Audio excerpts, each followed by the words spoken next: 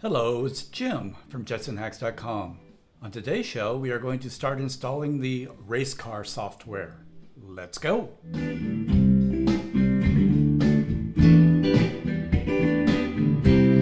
Let's draw up a map of the software install.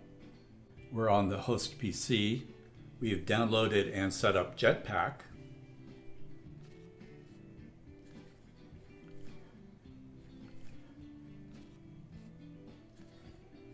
We use Jetpack running on the host PC to flash the Jetson operating system along with some selected libraries onto the RACECAR. Then we will switch over to the RACECAR and perform several steps. First, we will build the Linux kernel and modules from source.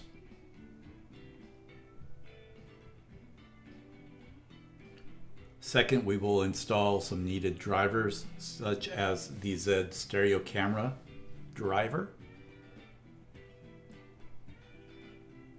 Then third, we will install ROS, which includes building Catkin workspaces. And finally, we will install the RACECAR packages themselves, which will include hardware support. Do me a favor and give this video a like or comment if you like these drawing animations. Thanks. One of the options for installing the software for the RACECAR is to go to the GitHub account MIT RACECAR and go to the Install Tools repository. There they have instructions for installing both the RACECAR software and the host software.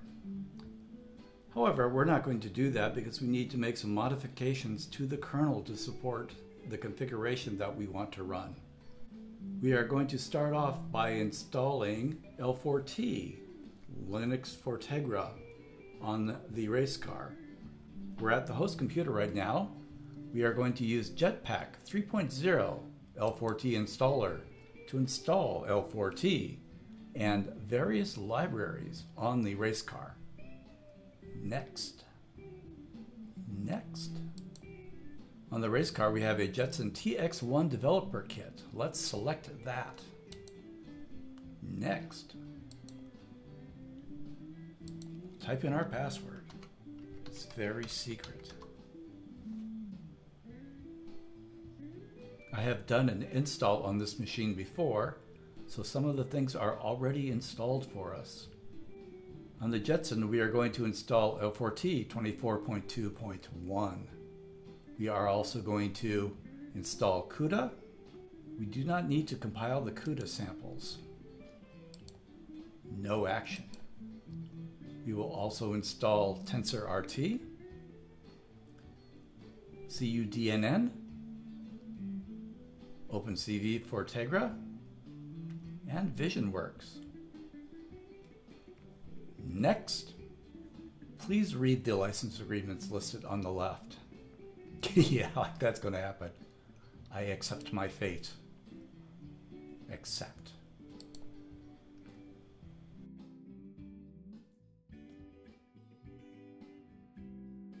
Important note. Depending on the component selection, please pay attention to the prompt in Embedded Terminal. It makes you sound needy when you say that. Come on.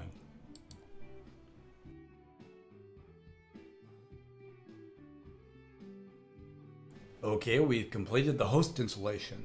Installer will continue with device post-installation. Next, please select the network layout. I'll take that one. Okay, next. All sorts of stuff is about to happen. Next. Please put your device to force USB recovery mode. Well, I think it is. Let's take a look. New terminal. Let's sing the song. LSUSB. There it is. 0955 7721. It is connected. Here we go. Enter.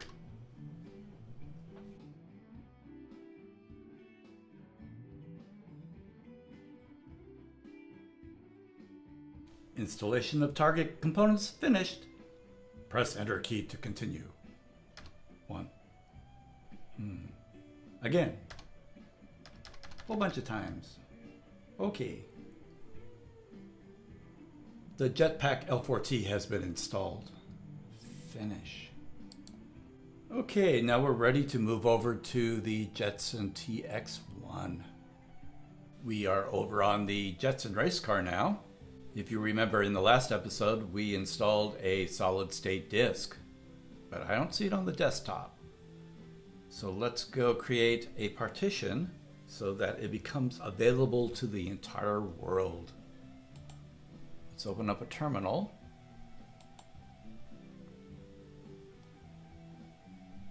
Let's move this up here so we can have terminal happiness all the time.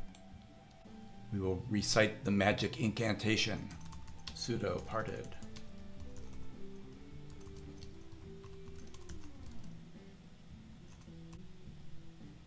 Everything you know and love will be destroyed. Do you want to continue? Yes. Let's open up our disks application.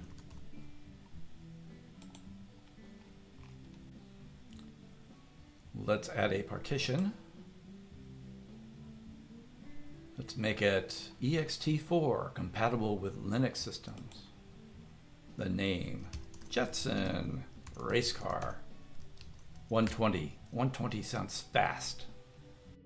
We'll call it Jetson RACECAR. Format. Format. Okay, much better. Let's mount our drive. And now we will do the development trick.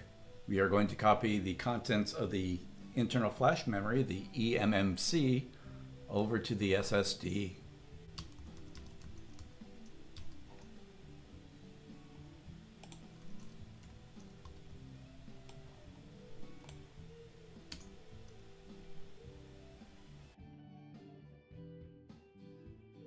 Okay, let's go over to our boot directory.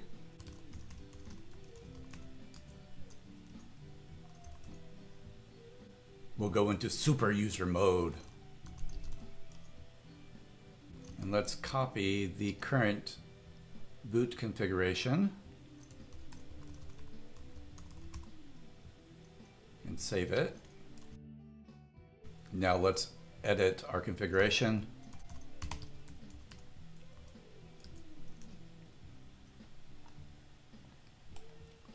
We will make a copy of the eMMC.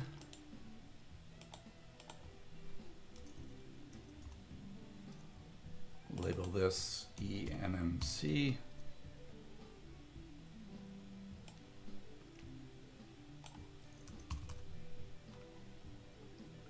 Then we will change this over to the SSD.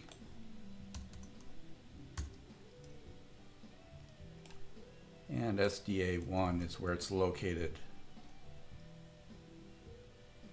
Now what should happen is when we boot the machine, it will boot off the eMMC, but set the root directory, this right here, to be the SSD. That way we have the full size of the SSD to develop on and are not limited by the size of the eMMC flash. Moment of truth, let's try rebooting this baby. We'll shut it down. Power button. Okay, and we're back alive. This is the internal eMMC here, and this opens up the SSD. The next step is to build the kernel. First, let's install a browser.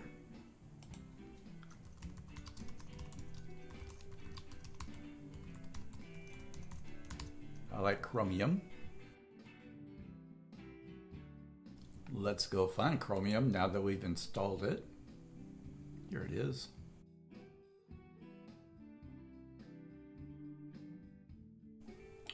Welcome. Why, thank you. Now let's go to the JetsonHacks account on GitHub.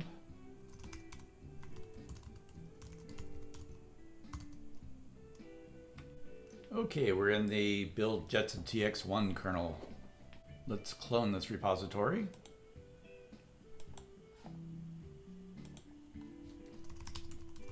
git clone.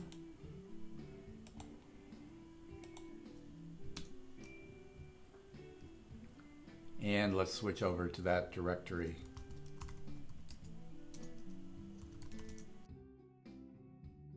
This is a 3-step process. Let's get the kernel sources.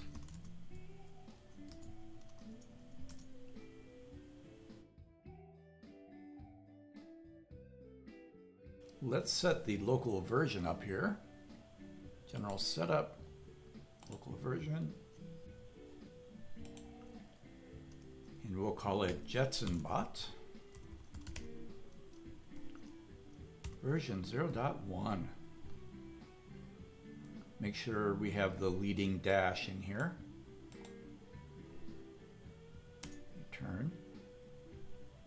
For now, I think that's the only change I'm going to make on the kernel. I'll start adding different modules as we go along. So make sure I save this. Save. We're ready to close it. Time to build the kernel.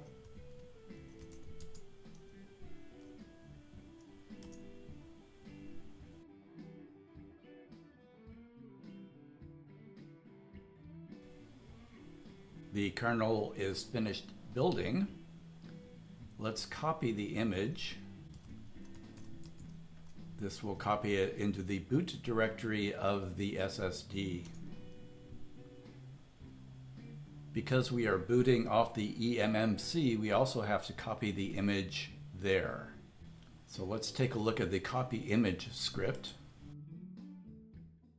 Let's open up a file browser here. We'll switch over to the kernel directory, source kernel directory. And basically we want to copy this.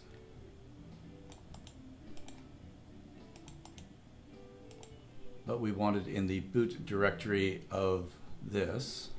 So let's grab this and we'll put it right there. It should look something like that. And now let's copy over the image file.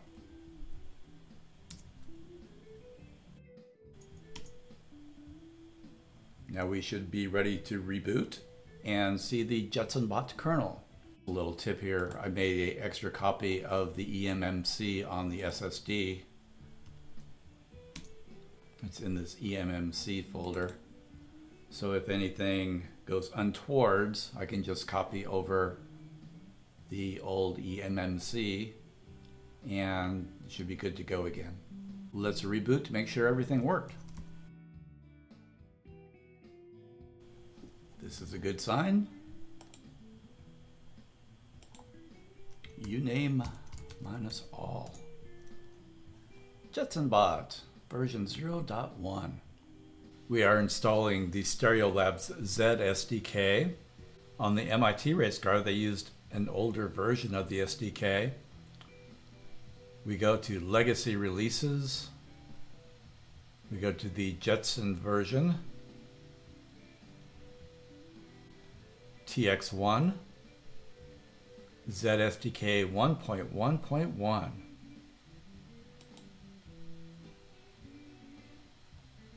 This type of file can harm your computer. Do you want to keep ZSDK run anyway? Keep it. It's over here in our run folder. Let's change its permissions. Properties, permissions. Allow executing file as a program. Okay. Open up a terminal.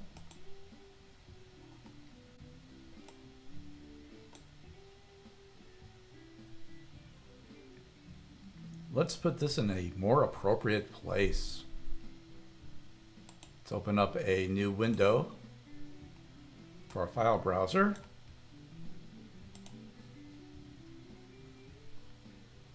Put a new folder in there, we'll call it Z. We'll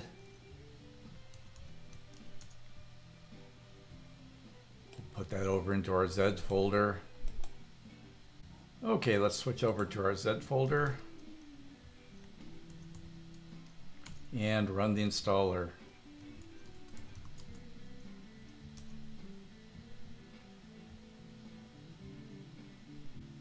A lot of talk.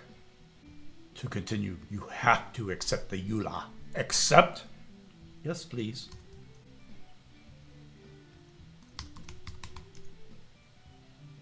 Would you like to install the dependencies? Yes, please. Install samples? Recommended. Why, yes. Installation complete. We'll worry about the rest of the Z installation later. Let's move on to installing ROS. The next step is to install Robot Operating System, which is commonly referred to as ROS. On the JetsonHacks GitHub account, there is a repository named install ROS TX1. Let's grab that address.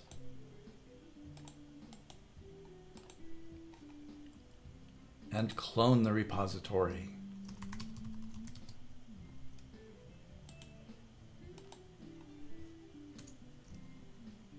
We will switch over to that directory.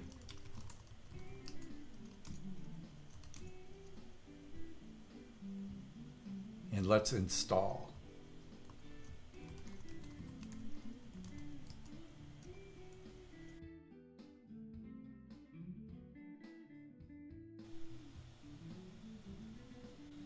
ROS is installed. Let's set up a Catkin workspace. We will call it RACECAR WS. Okay, ROS is all set up. We have our workspace. We're now ready to start work on the MIT RACECAR itself. One difference between the MIT RACECAR and this RACECAR is that the MIT version runs off of ROS Indigo. We are going to be running off of ROS Kinetic, or at least we're going to try to. The next step here is to install the RACECAR specific robot operating system nodes. Thanks for watching.